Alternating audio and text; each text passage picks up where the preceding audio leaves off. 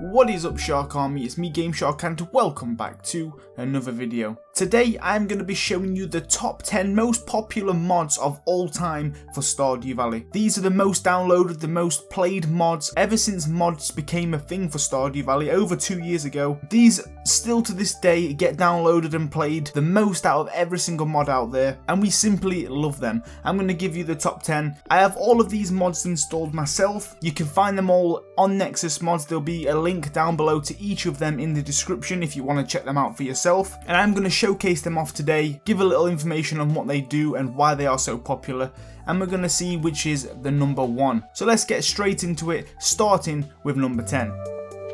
Now this mod is relatively new compared to the other mods on the list, but it's already climbing the list to be one of the most popular mods of all time, and this is the Stardew Valley Expanded mod. Now rather than going into full detail with this, I did do a showcase of this mod in a separate video, fully showcasing the mod and giving you information about it. So if you click on the top right button, there's a little I information button. If you click on there, it will take you to that video and you can go and see the mod in full detail. And also I am doing a brand new modded playthrough series on Stardew Valley, and I am also using the expanded mod on that. But briefly run down, this mod basically adds a lot more to Pelican Town. You've got new areas to explore, there is new quests, new stories, new NPCs to talk to, there's new buildings, a few things have changed around the town, and it's just added tons of new things to the game.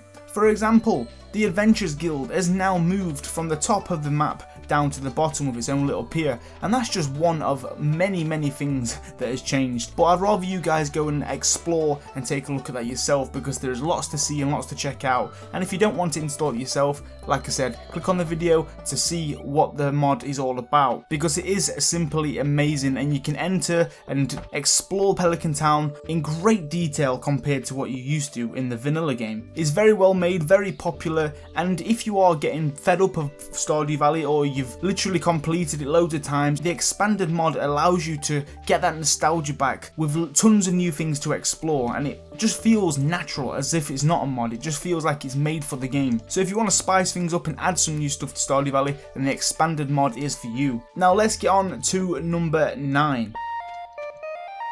This mod is called the UI Info Suite. This essentially gives you details of things around your game without cheating. For example, when you are mining rocks, you will now see the XP points that you get, and also there's a bar at the bottom left telling you the amount of XP points you've got in total and when you need to level up your mining skill.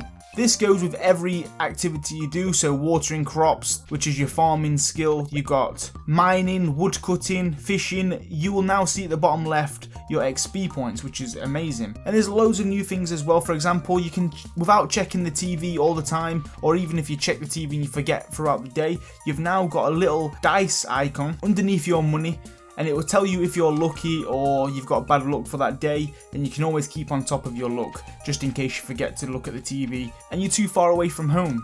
If you go into your inventory, you'll now see the billboard. If you click on this, just like your journal, this will tell you the help wanted and things that get posted every single day, rather than you having to go all the way down to the billboard in Pelican Town. If you're far away and you just haven't got enough time to go there, you can always check yourself with the billboard. You can go into the settings. If you press escape, there's now a UI info mod options. This will give you a checklist of the things that you want to see, so we can go into detail with this. We can show the look icon, the level up animation, we've got the experience bar, the experience gain, we can see the townspeople on the map, we can see the birthday icon, the heart fills, the animals will show you when they need petting, we've got the calendar billboard button, you will see the crop times in kegs and casks. So let's check that out quickly. So for example, here we've got a keg. I'm going to put the ancient fruit in there, and if you highlight over it, it will tell you exactly how many hours and minutes in game that this will take to produce. So 166 hours and 30 minutes. So this is a very handy mod to keep a track of things in the game, to give you a better understanding on how long things take, and so you don't forget things. It's just a very handy mod, and it's one that I've only just come across myself, and I'm definitely using it in my Stardew Valley modded playthrough. So yeah, that's a quite handy mod right there. So now if we go on to number 8. And this mod is the beloved tractor mod, a very popular mod with the community, and this basically gives you a tractor garage that you can buy from Robin the Carpenter, and it'll give you a drivable tractor which can be used to harvest, water, plant crops, and also till soil. It's very, very handy. It speeds things up a little bit on the farm. Once you've installed the mod, you just come to Robin and you can install it on the farm. It costs 150,000 gold. You need some rare resources such as iron, iridium, and a battery pack to build it. So let's get it and check it out. So we have bought and built up the tractor garage, and here is the tractor. As you can see, we can drive it around, and if you select a tool whilst driving the tractor, for example if we select the hoe, as you drive this will till the soil. Now it's not very fast, but if you use speed buffs such as drinking coffee or eating certain foods, it will speed things up, which is very nice, and it could become one of the greatest tools ever in Stardew Valley. You can see why it's a very popular mod. Now if you want to plant some seeds, you just get some seeds, select them with the tractor whilst driving, and this will plant them in the ground. As you can see, we've got some ancient fruit seeds right here. It's going to tell you exactly how long they take to grow with the UI sweet info mod that we've got. And if you want to water these with the tractor, just select your watering can. And it's as simple as that, guys. The tractor mod, one of my favourites. I thought it'd be higher up in the mod list, but of course it's not as popular as the other ones, and it's not been out as long, but people are still crazy over it. Okay, so number 7, the next mod is called Automate. A very popular mod. It has been for many years now, and this mod basically allows you to make chained productions, and it automatically produces and takes items from the crafting machines, puts them into chests, and it just works constantly without you having to do anything, and it's amazing. So I'm going to set up a little example of one now, and let's see what we can create and show off the amazing mod. Okay, so here is a little production that I've got going on here. In the middle, of course, is a chest. We have got some recycle machines going on the edge, and if you do fishing and you have some driftwood, for example, you can place driftwood inside this chest. This will automatically go into the recycle machines, and eventually these should produce wood, and then that wood they produce should go straight into the chest. And then we have also got some charcoal kilns which turn wood into coal, so that'll take the wood from the chest, produce coal, and then you've got a furnace here which can take coal, and then if you fill this chest with a few ore every time you do a bit of mining, it will automatically create a few bars as well. So as you just seen there, it popped up, the wood automatically went straight into the chest, and now you need 10 wood to make 1 coal, so it's going to take a while for the driftwood to produce wood, but you can always get driftwood around. You can always easily get wood, and even if you just chop some trees down, every time you've got a bit of spare wood, place it in there and it's going to do it for you. Okay, so I went to sleep. Let's go and see how the production is coming along. As you can see, they are all moving around now. If we go into the chest, we have got driftwood which is producing wood. The wood is producing coal, and then I have placed some iridium ore in there for an example, and that is now creating iridium bars. So we've got wood on the go, we've got coal on the go, and we've got bars on the go. That is a great little production. It's automatically doing it, it's automatically collecting everything into the chests. As you can see, guys, I've sped up the production using a cheat, and this is how it's working. Everything's getting made and it's automatically placing it into the chest, and it's all working because every item that these need is right there in the chest. And look at that, it's just producing everything automatically for us. Obviously it's not going to be that fast because we've sped it up, but that's just an example. The Automate mod, one of my personal favourites, standing in at number 7 proudly. If you haven't tried it, use it, guys, it's incredible. Let me turn this off because damn, I'm going to be rich. Now let's go in to number 6. And this mod is pretty simple, and this is the CJB show item sell price. It does exactly what it says on the tin. Hover over your items and it will tell you their price, either the single item or what it sells for in a stack. For example, we have managed to get 999 crystal fruit wine. Don't ask me why, it was a successful winter. If you hover over the item, you can find out exactly what the amount of money you're going to make from that stack or a single item without having to go to sleep and wait till the end screen once you've shipped it. Very useful if you want to know exactly how much you make in a day or per item without having to sleep to do it, and it's quite popular. As you can see, number 6, a lot of people are downloading and using this mod, and it's very, very simple, straightforward. I've been using it since it came out because it's just a handy thing to have. And yeah, that's it, 6. Very simple. Show item sell price by CJB. Now moving on to number 5. This mod is another popular one, we're halfway through right now, and this is another simple mod which people just love. Now, Eric Barone should take inspiration from these mods because they are very simple, but they are very much downloaded, so it's a mystery of why Eric, the developer, didn't implement this into the original game. But this one is the gift taste helper. Now basically, you're going to be able to see exactly everybody's favourite items on the calendar. So if you go into the calendar, you hover over somebody's birthday, for example the male Lewis, and it will tell you everything that he loves, his favourite gifts, and it gives you an idea of what gifts to give them for their birthdays, for example, and you can see what each character loves in the game without having to search the wiki or learn about the character by trial and error. It's very simple, easy to do. We all want to know what items NPCs love because it's a pain in the neck trying to figure out what they are. Obviously I'm using new items in the game because of mods, so you might see some items on there that you haven't got, but yeah, that's the basic gists of this mod. You can also go into your social tab and hover over every person that you see that you've spoke to, and it will also tell you their favourite gifts through there as well, rather than having to go to the calendar. So you can use it either way. Social tab if you've introduced the people already and you've learned about them, because as you can see, the people we haven't met, you can't find out their items. You've got to actually introduce yourself to them first. So there's two ways of finding that out. And there we go, that's number 5, guys. Moving on to number 4, kind of similar to what we've just been through with this gift taste helper, finding out people's favourite gifts for their birthdays, etc. But well, number 4 is called look up anything, and rather than just finding out people's favourite gifts, you can find out everything else too. All you need to do is hover over an item or a character or an object or a crop and press F1 key, and it'll bring up a lot of information about whatever item you've selected. So let's go into the shop, let's find out more about Marnie. So if you hover your mouse over her and press F1, as you can see, it's going to bring up a little box. It's going to tell you details about Marnie, her birthday, her friendships with you, and it's going to tell you her loved gifts, her liked gifts. And if you scroll further down, oh, there's so many items in the game that I've got, holy smokes, this is going to take a while. Oh my god. When you see all your items that you've got in the game, you can find out her neutral gifts, ones that she's not going to hate or love. And it's as simple as that, guys. It's a very easy mod. If we go up to Jazz, she's in a bedroom. We can't speak to her, but we can press F1 because she's there. And we can find out everything about her as well. Her birthday, what she loves the most.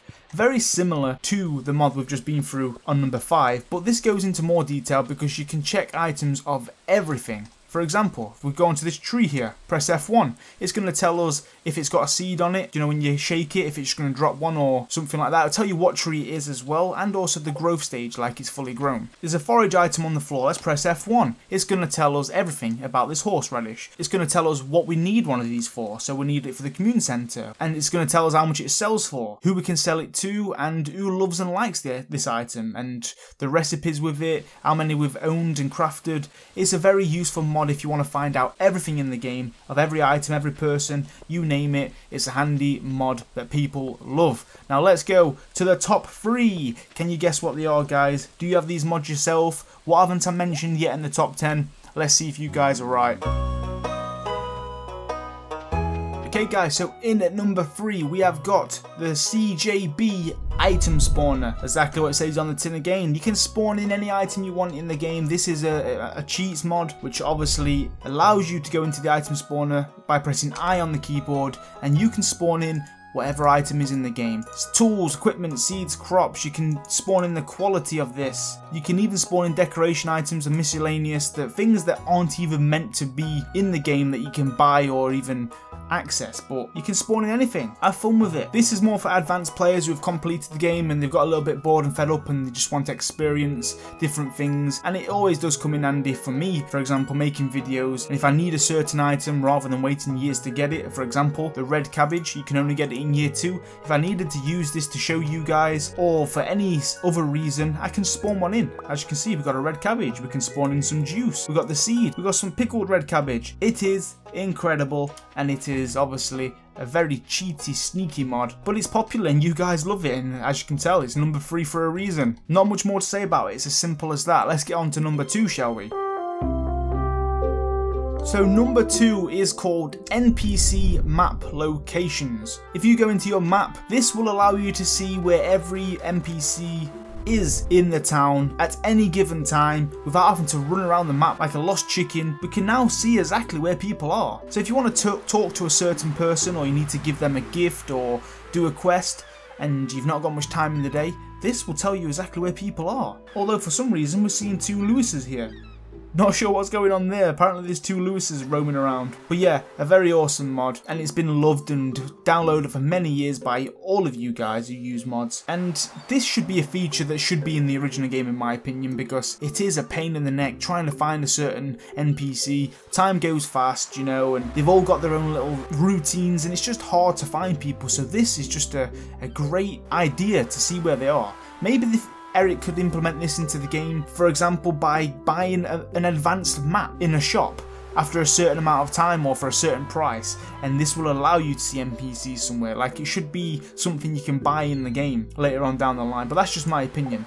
But yeah, that is number 2, the NPC map locations. You can see where all the people are without having to run around like a lost chicken and guess. And even if you've got some new people like Soren, you can always see him on the map as well. You'll see all the new people you've got in the game if you're using the expanded mod or whatever mod you're using. Oh, speaking of the expanded mod, this is a cutscene which is obviously new, a part of that mod, which was number 10. If you do want to see that, make sure you do watch that video with the link that I've provided, and you can see the expanded mod in greater detail. But now we've made it to number 1, the most downloaded, the most popular Stardew Valley mod of all time, since mods became a thing for this game many years ago, and you guys love it. It's been downloaded hundreds of thousands of times. That's just on Nexus mods. It's probably been downloaded elsewhere as well, and this is called CJB Cheats Menu.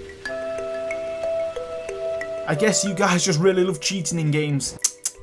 Shaking my head, guys. So the cheats menu is similar to the item spawner, but rather than pressing I, if you press P on the keyboard, well, I don't know what you've set it to, you can change this in the controls, but when you press P for me, you can change everything. You can have infinite stamina, health, you can have infinite speed, you can have 1-hit kill, daily luck, you can give yourself money, you can do everything, guys. You can cheat the game to the max. Change the weather, the time, you can teleport wherever you like. I mean, yeah, look, if you want to be invincible and be the richest person ever without playing the game, this mod is for you. But it does ruin the experience of the beloved Stardew Valley. So I do recommend you being advanced and you've completed this game without the cheats first, and then you can experiment with this. Or if you are a Stardew Valley creator on YouTube like me, the cheats menu is incredible because it allows you to show and make videos without having to play through the days. You know, you can skip days, you can skip time and be faster. It just helps a lot. But yeah, that is number 1, the cheats menu. It's obvious that there's a lot of people who like cheating. I personally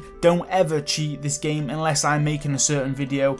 I like to play through the game and earn my money myself when I'm actually playing the game, that is, and not making crazy videos like this. But it does take away the fun. I've never been a fan of cheating any game, that is, but I know a lot of people do, and that is the greatest mod of all time for Stardew Valley, the most downloaded, that is, as well. It's funny because I made this video at least, I can't remember, a year or 2 ago now, similar video to this showing off the most popular mods, and the list hasn't changed that much. There's a few different ones in there, for example, the UI info suite, the tractor mod, and the Stardew Valley expanded, but the cheats menu item spawner, the NPC map locations, the look up anything mod, and even the automate mod is still on that list, and they are still popular to this day, which is understandable why, because it's just one of those mods that change the game, and that's what people like doing. But yeah, there we have it, guys. That has been the top 10 most popular mods in history for Stardew Valley, the ones that you guys and the modding community love the most, including myself. You can find all these mods on Nexus Mods, you can even see yourself the popular mods on there. But I thought I'd break it down into video and do a little showcase of each of them as well. And if you did enjoy it, please hit the like button. Let me know your favourite Stardew Valley mods down below in the comments. Maybe some that I've not featured or that aren't popular with other people, but you really love yourself. The Stardew Valley expanded mod is my favourite, and that came in at number 10, which made me happy because it is a new mod, but it's already getting up there, and I can imagine a lot of people using that many years to come with the game. Subscribe if you're new around here to see more Stardew Valley content. 1.4 is on its way, the new latest update, and it's coming to PC first. So be sure, guys,